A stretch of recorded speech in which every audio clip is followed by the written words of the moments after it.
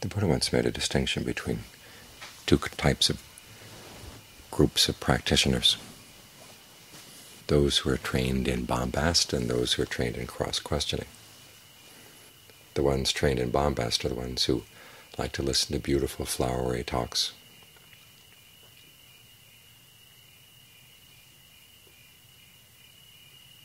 And just bathe in how nice the words sound. And they're not encouraged to ask, well, what do these words mean? How is it supposed to be applied? How does this all fit together?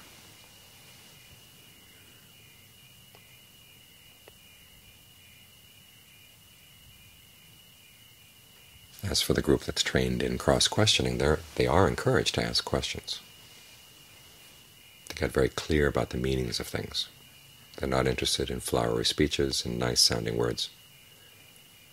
They want words that actually help, that can be used as tools in the practice. And if they're not clear about the words or clear about the concepts, they ask. They're welcome to ask, encouraged to ask. And of course, it's that second group that's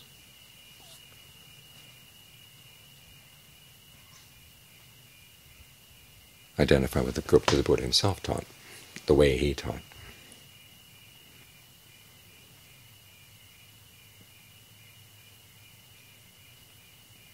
And it's pretty obvious he's not referring only to listening to talks. You have to learn how to question yourself as well. He wants you to question the ideas you have, question what's going on in your mind. The process is called the same thing, cross-questioning, bhatibhucca. It's also applied to times when you look at your mind and say, okay, where is the stress? Is this constant? Is this inconstant? Is this stressful? Is it not? Is it self? Is it not? What's the cause of this? When I have this feeling, where does it lead?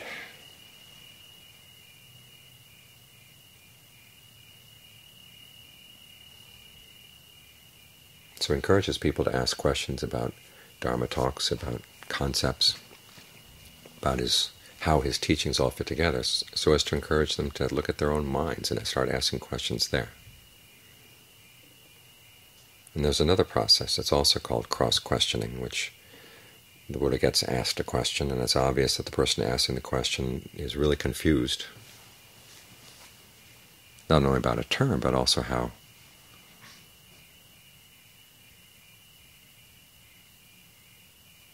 things fit together, what something can mean.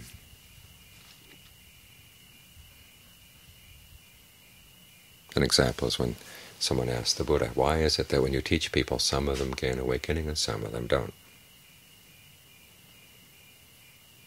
So the Buddha cross-questions him and says, I'll give you an example. What do you think of this? Suppose, do you know the road to Rajgir? Yes, I know the road to Rajgir, the guy said. And if someone asks you the way there, and you tell them, what do you tell them? And he says, well, you go to this village, and then you follow the road through that village, and then you get to this park, and then you finally get to Rajgir. He says, now, does everybody who you tell those instructions to actually get to Rajgir? He says, well, no, some people actually follow the instructions and others don't. So the Buddha here is giving him an analogy. He said in the same way, when I tell people to follow the practice of virtue, concentration, and discernment, some people follow it and they get the results. Other people don't follow it and they don't get the results. So what the Buddha here is doing is giving the man an analogy.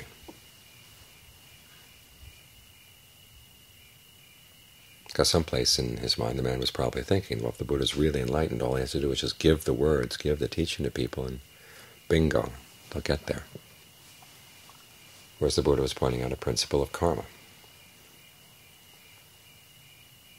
The words themselves were not going to do the work. It was the actual activity of following the instructions, doing the work yourself. That's what's going to take you to awakening.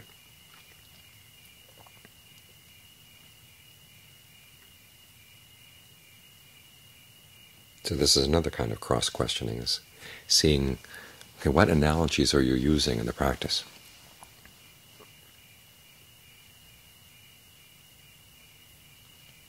What ways are you thinking in the practice that get in the way of making progress?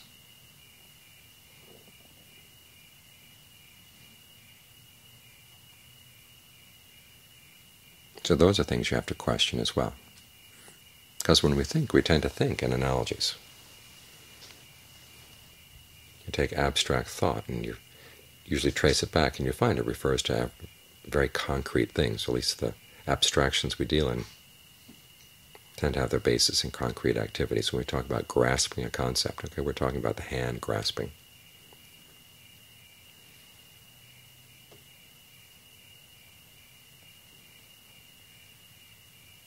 Or we talk about resonating with an idea. Okay, that's an analogy to music. And if you look carefully, you find that when you come to the practice, you have certain ideas about how the practice should go.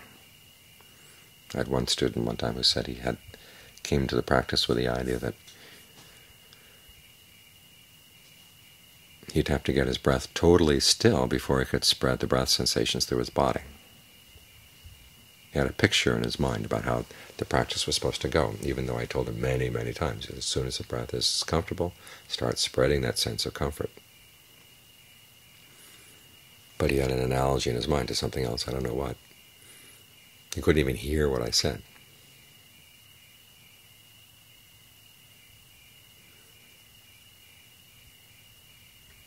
So what all this comes down to is while you're practicing, you find yourself facing difficulties. Stop and think. Ask yourself, okay, how am I thinking about the problem that's actually getting in the way? What if I thought in a different way? And try to think of some skills you have. Physical skills, like cooking or carpentry, playing a musical instrument. And ask yourself, when you developed that skill, how did you approach it, and what made you more skillful in that skill?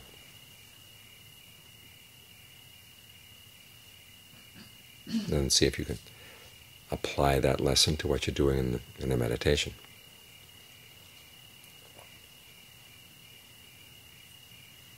Or as the Buddha said, look at the things you're holding on to. This is the whole point of trying to comprehend suffering. Remember, suffering is defined as 5 clinging aggregates. The Buddha right there is giving you a key. It's the clinging you're going to have to understand. When they talk about comprehending suffering, that's what he means. Comprehend the clinging. See where it is, what it is you're clinging to, and why you want to cling to it, even though it's causing suffering.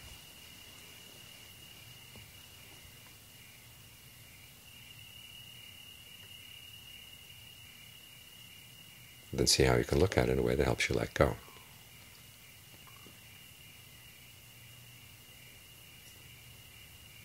So this ability to cross-question yourself, to look at things you take for granted and say, well, is it really true?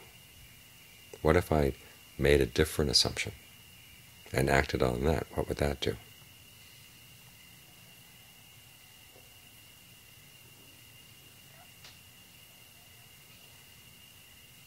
This is how you use your ingenuity in the practice.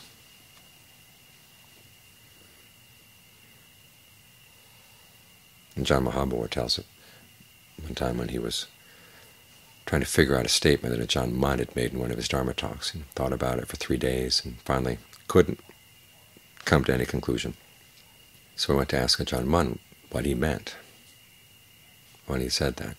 He said, I've been thinking about this for 3 days and can't come to any conclusion. And Ajahn Mun smiled a little bit and said, oh, someone's thinking about what I said? And Ajahn Mahabharata said, well, thinking about it, but not with any intelligence. And Ajahn Mun said, well, that's okay, we're not all born with intelligence. It's something we have to develop. And of course, he didn't explain what he meant in that statement that Ajahn Mahabharata had been thinking about.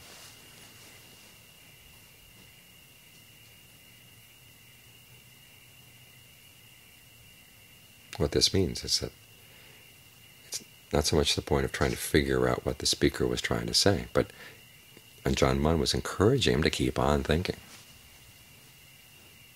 When you come to a conclusion, test it for yourself, because it doesn't matter whether that was what was intended by the speaker or not.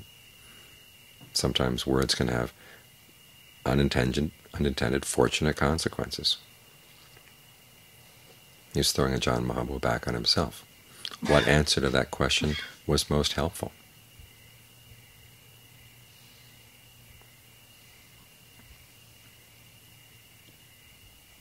And that's something you have to learn how to judge for yourself.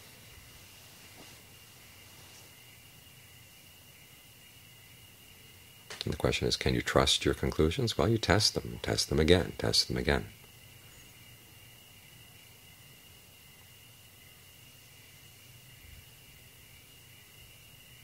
Because the only real standard we have here is our own honesty.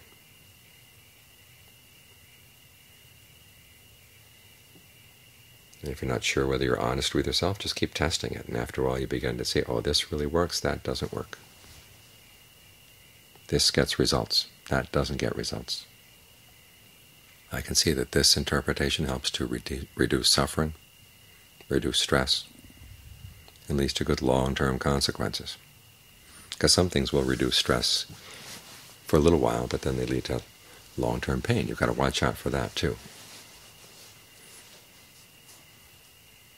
That old fallacy that, if you have a goal in mind and you haven't reached your goal, you're going to suffer, so just don't have any goals. That may work for a weekend retreat, but as a long-term policy, it doesn't work at all. Or the idea, if you put effort into the practice, you're going to suffer, so learn now how not to put any effort. Then you feel better. Well, you feel better, but it's not going to take you anywhere. It's like that old analogy with trying to get milk out of a cow by twisting its horn. You twist and twist and twist, and nothing comes. And then you finally realize that when you no longer twist the horn, you feel better, the cow feels better. So you say, okay, I've learned that lesson. Don't put any effort in.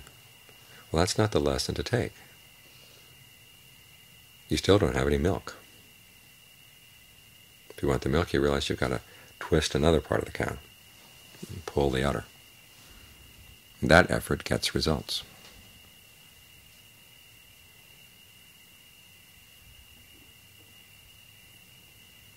So you're looking not only at being relaxed in the present moment, but learning how to find a way of acting that ultimately leads to a deeper freedom from suffering, a deeper freedom from stress, which may involve some effort right now, but it actually leads to results.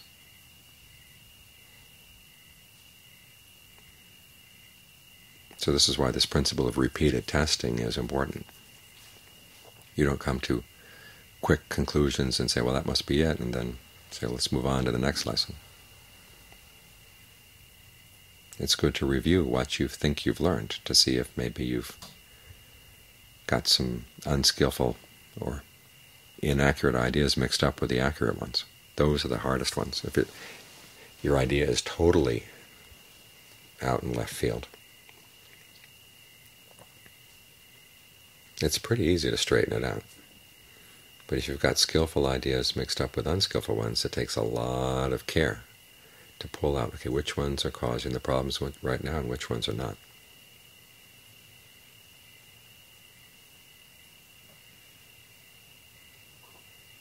But it's the repeated testing, the repeated questioning.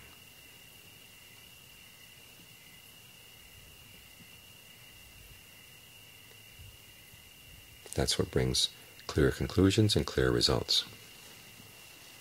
So this is why the Buddha encouraged this among his students. Anything you don't understand, question. Ask, how is this? What is the meaning of this?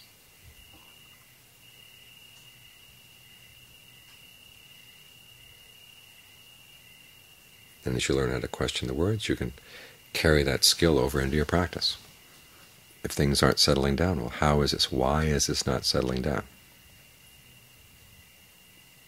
What attitudes am I bringing in that are really not helpful?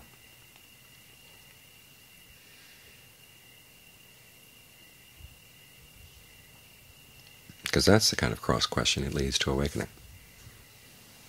There are many cases throughout the canon where, after a cross-questioning like that, is the I constant?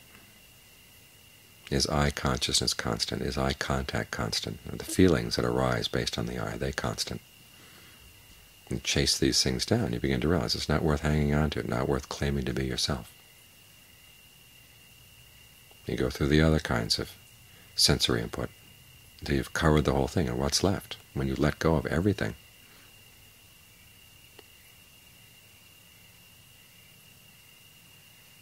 You've arrived at non-clinging. Non-clinging is how you gain awakening, how you gain freedom.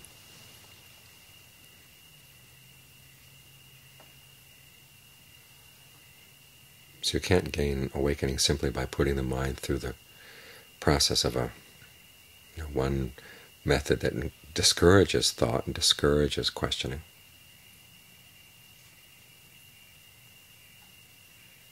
It's like putting your mind into a sausage factory. What comes out is sausage, but is it really what you want? The techniques are here for you to use them as a basis for observing what's working, what's not working. They give you a good baseline from which to compare things. If you're working with the breath every day, it's a lot easier to detect changes in the mind. Or if you're working with any particular topic consistently, it's easier to see changes in the mind, because you've got the breath as a baseline. We've got Buddho as a baseline, or contemplation of the body as a baseline. That makes it easier to measure the differences in the mind. But you don't stop there. Then you try to figure out, okay, what's wrong when things are not going well, and when things are going right. At the end of a meditation session that's gone really well, sit and think about it for a while. What happened right this time?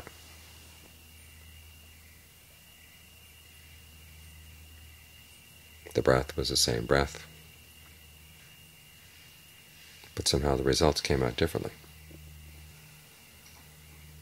When you learn how to do that kind of questioning and evaluation, that's when the practice leads to insight, and when the insight can be liberating.